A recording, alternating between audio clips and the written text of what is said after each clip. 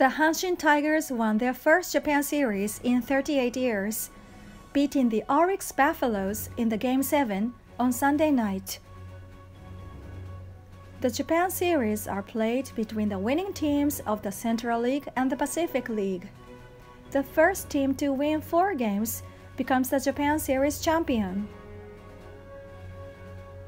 Fans in Osaka were delighted with joy. Some excited fans jumped into the Dotonbori River.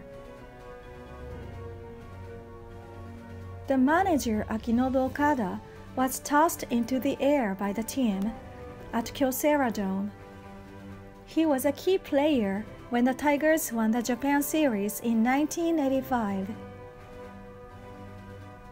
The last time we were number 1 in Japan, I was just 27. It has been a long time, 65-year-old Okada said.